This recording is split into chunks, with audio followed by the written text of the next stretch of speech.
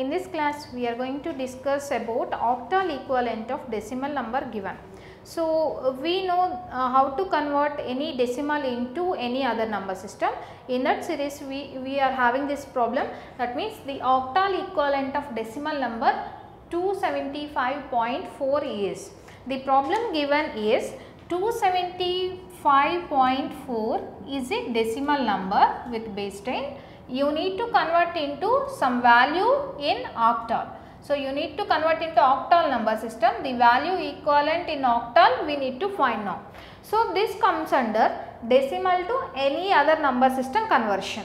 In decimal to any other number system conversion, so you just make like decimal to any other, you just keep in mind D represents division. So, division with respect to a destination number system you need to consider. That means whatever number is given for that, so you need to consider division. If you are having point after digit, that means decimal point digits, for that digits you need to take multiplication with respect to destination number system. Let me do that procedure. So, here you are having 275.4, you need to find this octal equivalent for 275 separately and 0.4 separately. So, now I am considering octal equivalent of 275. To find that, I need to consider successive division of your number with destination number system means 8. Here you can see, so 8 3s 24. 8 3s 24. After taking 24 out from 27, so the remaining is 3 here. So, 35 will be there. So, 8 4s 32. So, here the remainder is 3 here, and now as 34 is greater than 8, again you need to perform division with respect to 8. You know that 8 4s 32, and after taking 32 out from 34, your remainder is equivalent to 2 here. So, here 4 is less than 8, no need to perform another division. Now, you can stop the division process and you can take the result from bottom to top. If you take in the result from bottom to top, the result is 423 octal is the equivalent octal value for the decimal number 275. But the problem is not yet completed. We need to find the equivalent octal for this decimal point digit. That means whatever decimal point digit is there, that is 0.4, for that you need to find out the octal equivalent, then you need to add for this.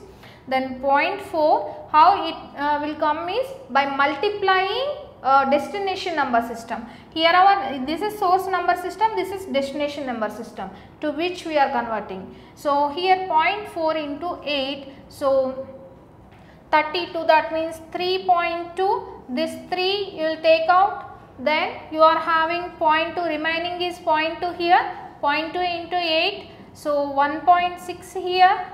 So, 1.6 means you are taking out 1 here, and again you are having 0.6 here, 0.6 into 8, 8 5s 40, 8 6 48. So, nearly 4.8 you are taking out this. For this process will continue up to n division, it may continue up to n multiplications. Every time you need to take out your point before digits, and whenever this is how many multiplications you need to consider, that is dependent upon your options given. For example, in your options, so if you saw only 3 digits after point, you can stop up to here. If you saw only 2 points after your decimal point, then you need to stop here. So, that is dependent upon the options given to you. So, now when you are considering the result for this multiplication, you need to consider top to bottom, whereas for division you need to consider the result from bottom to top. For this you need to consider top to bottom.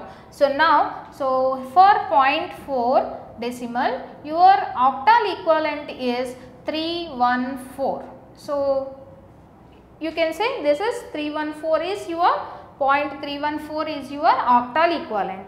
Now, I am just adding these two results, that means totally 275.4 decimal will be equivalent to, so here 423.314 octal. 275 is equivalent to 423 octal.